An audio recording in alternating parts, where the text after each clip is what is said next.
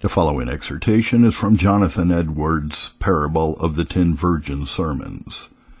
Let us rouse out of sleep.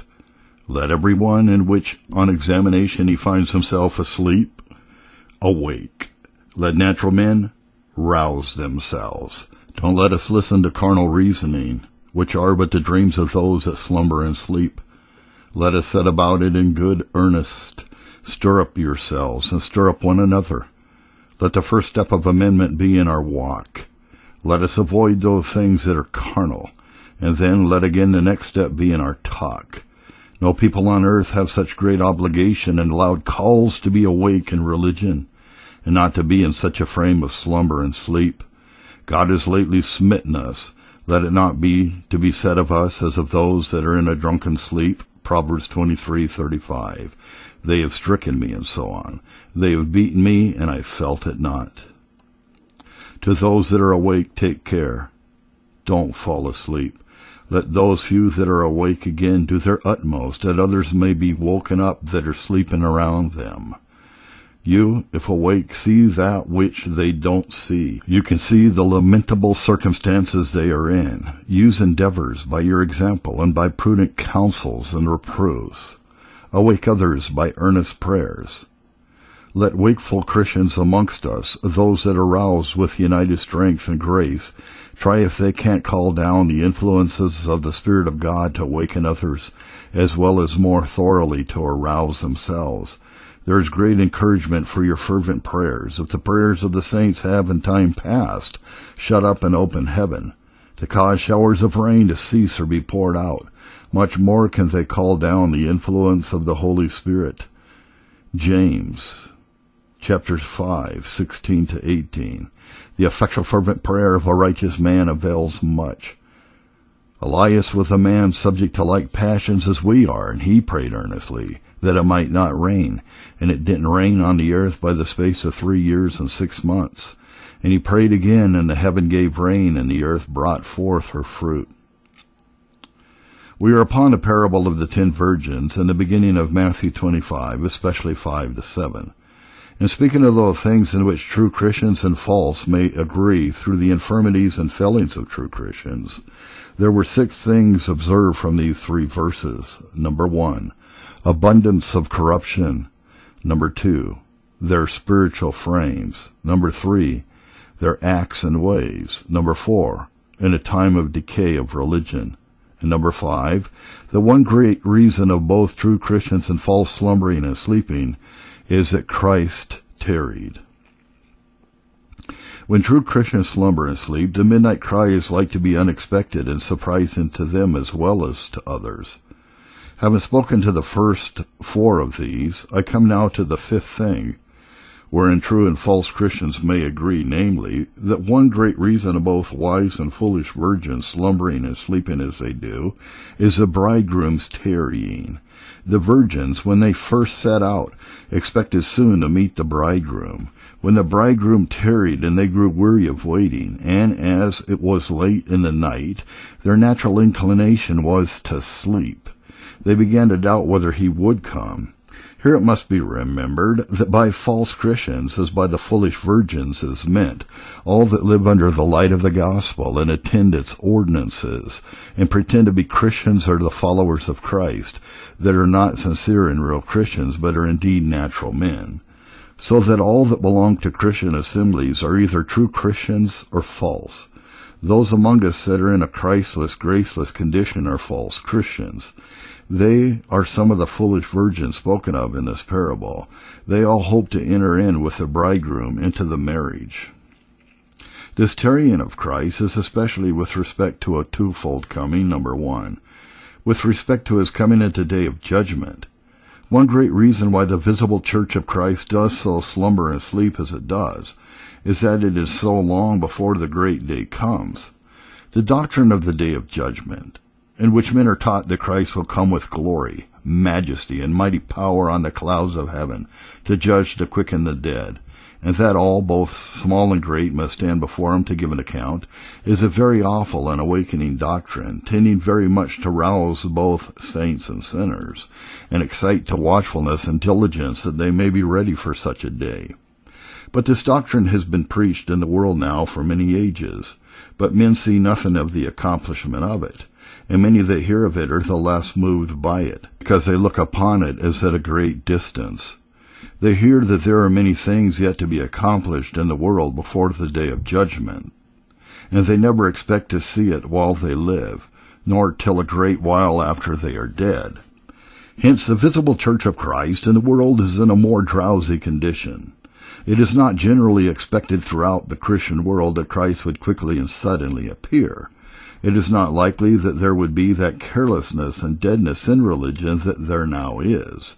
It would doubtless greatly change the face of things in the church of Christ. Men's minds would be otherwise engaged than they are now, and their practice would be far otherwise. And we are taught in the Scripture that, near to the end of the world, it shall be an exceeding dead time as to religion, and a time in which wickedness shall dreadfully prevail, a time of the great prevailing of idolatry and a spirit of atheism, Luke 18, verse 8. When the Son of Man comes, shall he find faith on the earth? And one great reason of it will be Christ staying so long before he comes to judgment. Many shall make also of it as an argument that Christ is an impostor, and that there will never be any such thing as the day of judgment, and that there is no truth in religion, 2 Peter 3, verses 3 and 4.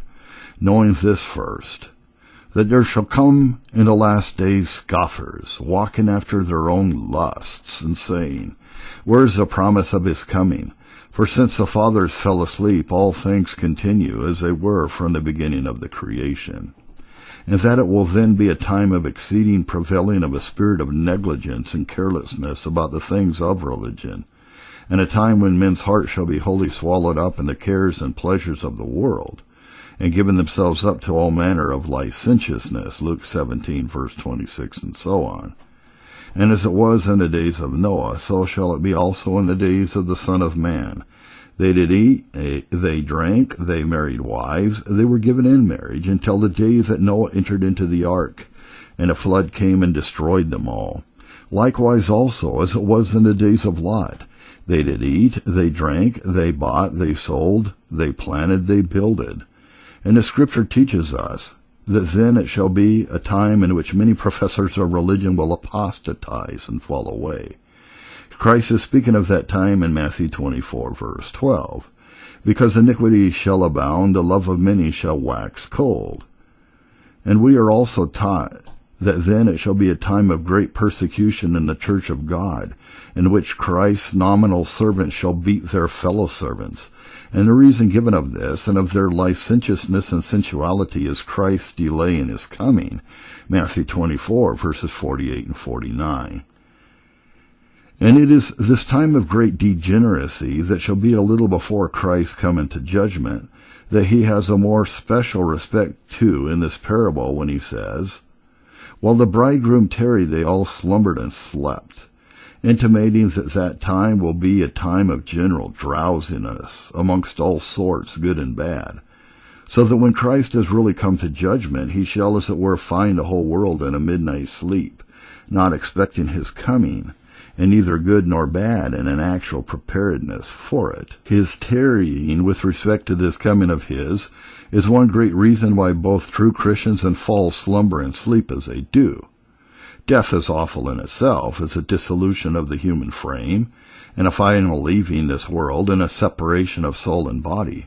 But it is a much greater thing, considered with respect to the change it makes in the circumstances of the soul, and as an inlet into eternity, and a summons before God's awful judgment seat. And the consideration of it, and true sense of it, would tend greatly to awaken and quicken both true Christians and false.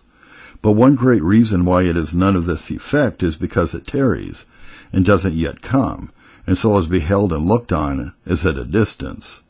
Christ's tarrying with respect to his coming in these respects has influence on both good and bad, to be an occasion of their slumbering and sleeping in the following ways. First, it seems the less real that Christ will come.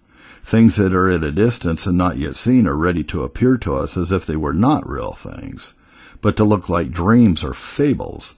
The day of judgment is the less realized amongst men, because it is that which we have heard of from our infancy and never have yet seen, and it is that which has been preached to the world age after age, but never has yet been accomplished.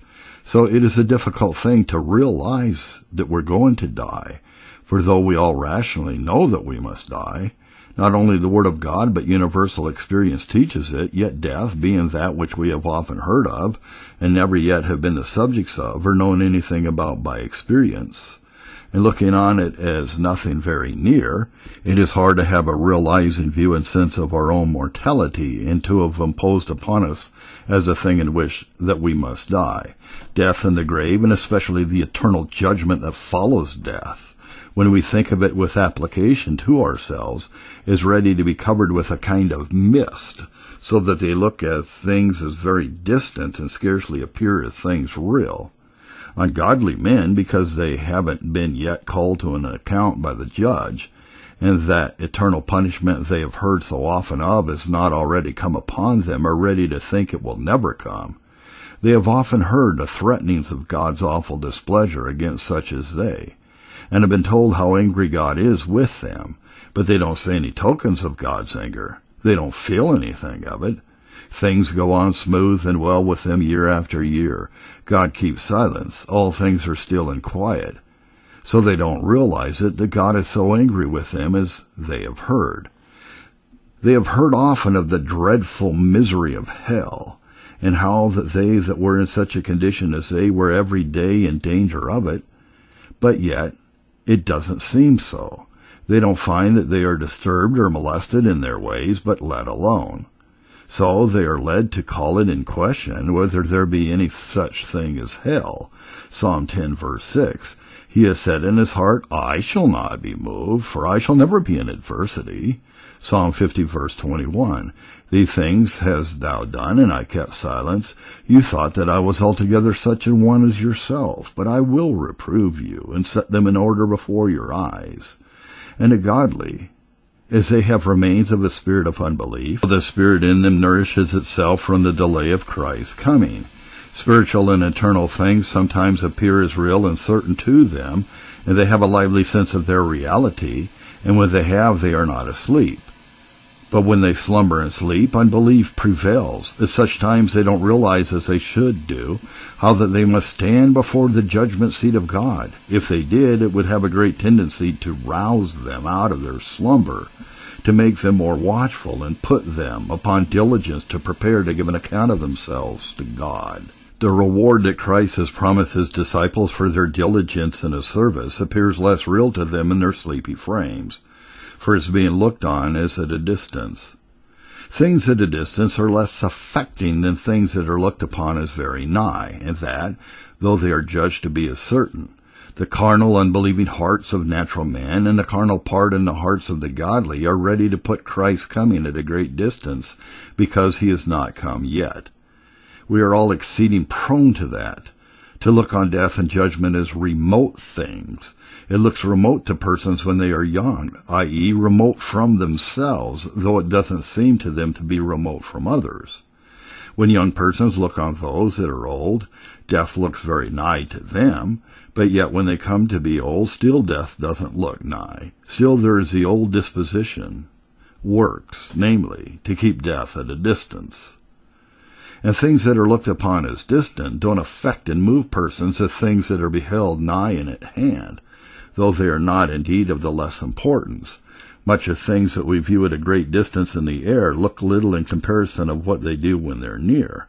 The further they are removed, the less and less they look, till at last they vanish out of sight, though our reason tells us that they are as big as when we are near them. And thus, by putting judgment and punishment at a distance, wicked men encourage and embolden themselves in sin. Ecclesiastes 8:11. Because sentence against an evil work is not executed speedily, therefore the heart of the sons of men is fully set in them to do evil. Amos 6, verses 3-6. You that put far away the evil day, and cause the seed of violence to come near, that lie upon beds of ivory, and stretch yourselves upon their couches, and eat the lambs out of the flock, and the calves out of the midst of the stall, that chant to the sound of the viol, and invent to themselves instruments of music. like David, that drink wine in bowls and anoint themselves with the chief ointments, but they are not grieved for the affliction of Joseph.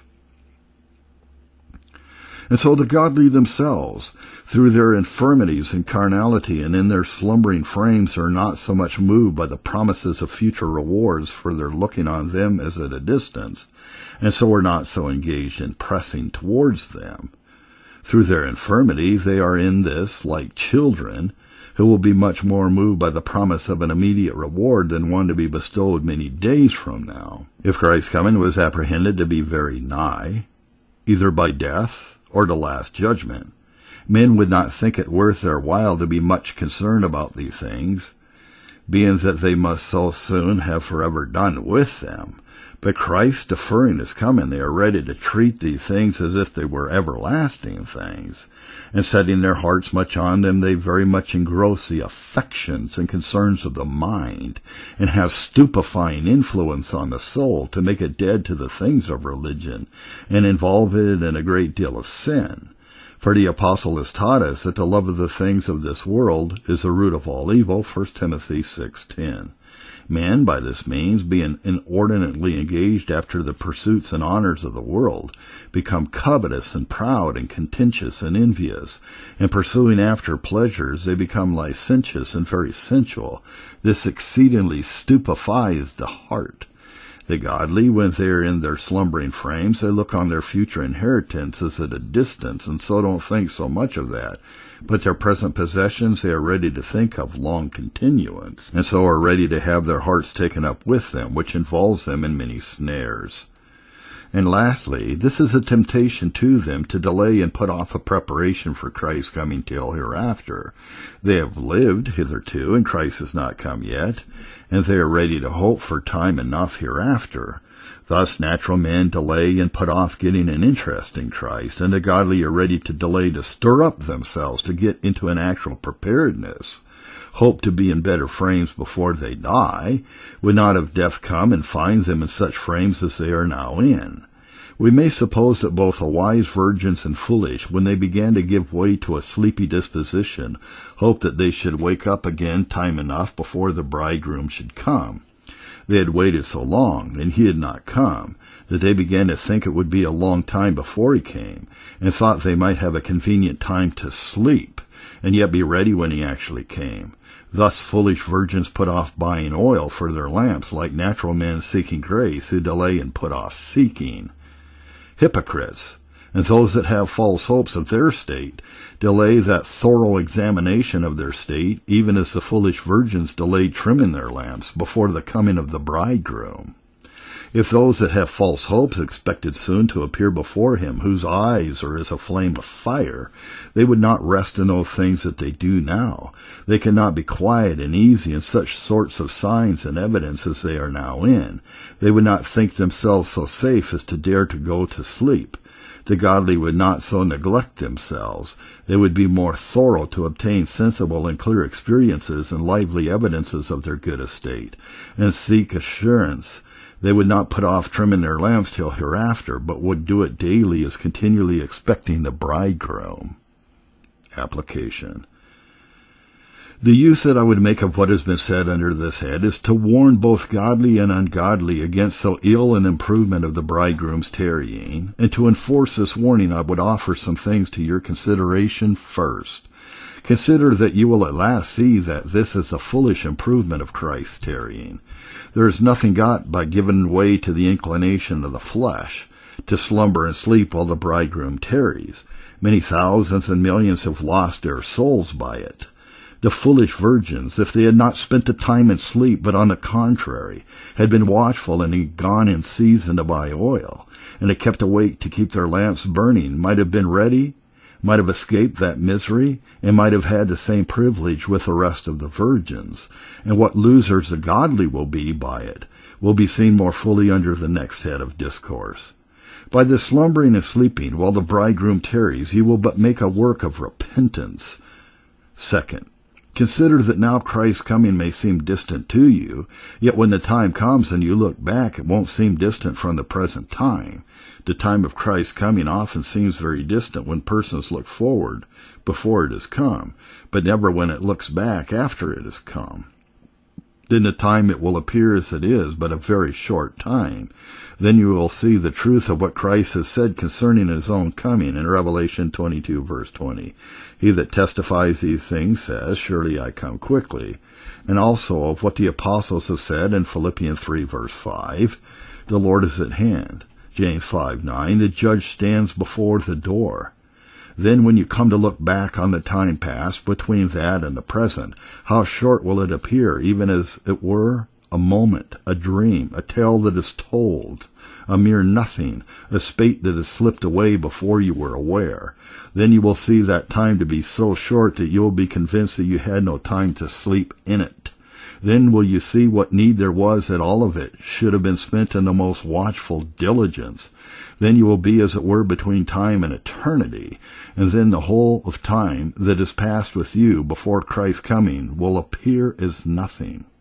Consider that you don't know how soon the bridegroom will come. 'Tis an unreasonable way of arguing that the corrupt carnal hearts of men fall into, that because they have often heard of Christ's coming, and have been warned to be prepared for it, and that notwithstanding he is not yet come, and that therefore his coming is at a distance, it in no wise follows. It is an inference that corruption and not reason draws from such premises. You know not but that the bridegroom is now just at the door, while you are slumbering, and many of you without a drop of oil in your vessels, and your lamps totally gone out.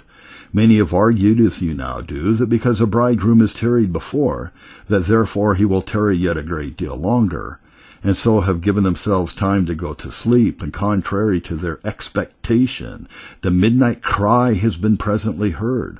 Before they have slept any long time, they have been awaked up again with that solemn cry, and see that it was so indeed. Surely the proper and most rational improvement that you can make of this uncertainty of the time of Christ's coming is to be found always waking and always ready. This is the improvement Christ makes of it in the conclusion of this parable in Matthew 25, verse 13. Watch therefore, for you know neither the day nor the hour in which the Son of Man comes. And the same he often makes of it elsewhere as the 42nd verse of the preceding chapter. Watch therefore, for you know not what hour your Lord does come. Fourth, this improvement of the bridegroom's tarrying is the most ungrateful improvement, and that Christ hitherto has tarried to give us opportunity to be the better prepared for his coming. It is an instance of his great mercy and long-suffering to sinners that he hasn't yet come to judge them, but has been waiting to be gracious, giving them a space to repent in, giving them opportunity to go and buy oil, that so when he comes they may enter in with him into the wedding feast, 2 Peter 3, verses 9 and 10. The Lord is not slack concerning his promise, as some men count slackness, but is long-suffering to usward, not willing that any should perish, but that all should come to repentance. But the day of the Lord will come as a thief in the night, in the which the heavens shall pass away with a great noise, and the elements shall melt with fervent heat. The earth also and the works that are therein shall be burned up. Sinners, therefore, in making such an improvement of Christ's tarrying hitherto, are very ungrateful, as well as very foolish, when Christ stays to give them opportunity to prepare, and they, instead of that, improve it to be more and more unprepared. And so when the godly make this improvement of the bridegroom's tarrying, they are guilty of great ingratitude to Christ, for by this he gives them opportunity to be better prepared.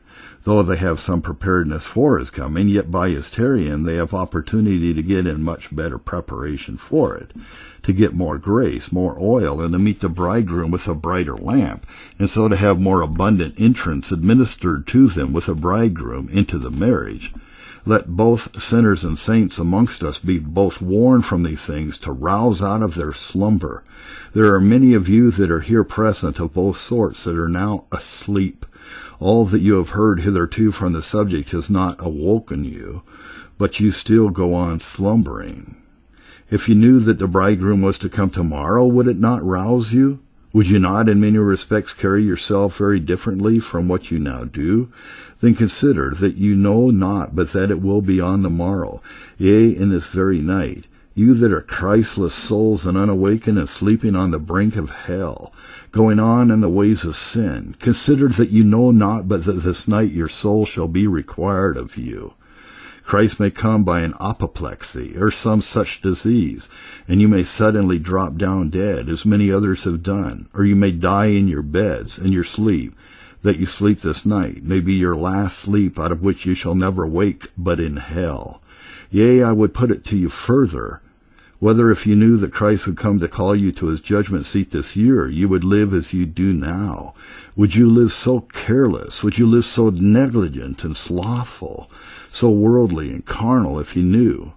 Why then consider how likely it is that there are some of you with whom it will be thus. There are people here somewhere amongst us. We know not where to look for him. We know not in what seat or pew, but God knows him by name. He sees the spot where he or she sits. He knows how it is with him, whether he is a true Christian or a false one. He sees whether he is awake or asleep. He knows the frame of his mind that he is now at this present time, and what he thinks while he is hearing this discourse. It may be he is one of those that is in a careless, slothful way, neglecting his soul. It may be he is one that has of late lived in some evil way. It may be he is one that has lived in some secret sin, filthy, forbidden pleasures, and gratifying some lust time after time in the dark, or very lately has so done, and it may be notwithstanding a special profession of religion. Very probably, if that person knew how soon Christ would come and call him to an account, he would be far from living as he now does. Matthew 24, verse 43. Know this, that if the good men of the house had known in what watch the thief would come, he would have watched and would not have allowed his house to be broken up. Let us everyone seriously consider these things, and that the Lord would give all wisdom to make a good improvement of them. Applications to those that are asleep in their sins to awaken them. Consider how dreadful that amazement will be first, how many things there will be to contribute to it, the greatness of that which the cry declares, the greatness of its importance to you is of immediate concern. It respects your whole interest, the welfare of body and soul to eternity. When you go to meet a great judge, you will be immediately before a being of infinite majesty, holiness, and justice. Consider your exceeding unpreparedness for eternity, whether your nature is not unchanged, the dreadful reigning corruption in your heart, the sins you have committed, the calls slighted and opportunities lost, mercies alienated, your sins all unpardoned and with no Savior. Second, your terror and surprise will be without remedy. There will be no avoiding the judgment, no hindering it, though you cry to the mountains. The things that now quiet you will be no remedy then. There will be no worldly enjoyments. You will have only false hopes, no friends, and no time given you. Time and opportunity will be at an end. Your amazement that you will have then will be but the beginning of your amazement. Often wicked persons are in great amazement on their deathbeds, but this is but a beginning, and light in comparison. Sometimes they have such fear on a deathbed as makes them tremble and groan and cry out. They go from this world groaning and crying to God for mercy. But this is but a light thing in comparison of what it will be at the day of judgment. That terror and amazement that is then begun will last to all eternity, but only in an immensely great degree. Let those that are asleep awake. Let others that are now awake remain awake. You have heard what you will be exposed to by it. There will be no security from it if you give way to a slumbering spirit. If you are slothful or worldly or unwatchful, you will only be saved as by fire, as when a man is waked at midnight when his house is on fire and he is scarcely saved. Don't think there is no danger of this because you are converted. Here consider three things first. What pity it is that such persons as you hope you are should needlessly expose themselves to a surprise as this. Those that are in such a blessed condition that God has done so much for, and that have such a foundation laid for their comfort and rejoicing at such great expense, and by such a wonderful work of God as he has wrought in their redemption. What a pity it is that such persons as those for whom comfort has been purchased at such a price should deprive themselves of comfort, and hide the foundation of their joy from themselves, and so expose themselves to fears and terrors. Second, how especially undesirable is fear and surprise at such a time as when that cry is heard, "Behold, the bridegroom comes," or when they come to be in a deathbed and seem to be leaving the world to go into eternity. Doubts and fears are undesirable at any time, but especially at such a time. For then above all times in the world will the saints need to have clear evidences of their preparedness and of the light of God's countenance. Doubting and fearing on a deathbed will be more terrible at such a time than any other. Then will be a most important season, a season in which great work is to be done. 'Tis a great thing to die, for then it will be a juncture in which all things with respect to the eternal state immediately will be determined. Then will be a most important change. When the saints come to die, they will especially need clear evidences of preparedness. 'Tis probably enough to grapple with the distemper on a deathbed. Death is terrible to nature, destroying the frame of the body before leaving all the world. Because surprise will be very unsuitable and improper for saints on such an occasion. 'Tis a proper occasion of rejoicing to be saints, waiting to hear the midnight cry, then called to meet the bridegroom. Let these things be effectual with you, to move all that have this hope in them, to stir up themselves and to take heed that, let Christ come when he will, he may not find him slumbering, but watching with their garments on, with their loins girt about with truth, being diligent and laboring in all their duty, watching and fighting against all sin, and fervent in spirit, serving the Lord. Jonathan Edwards, While the Bridegroom Tarried, from the Parable of the 10 Virgins.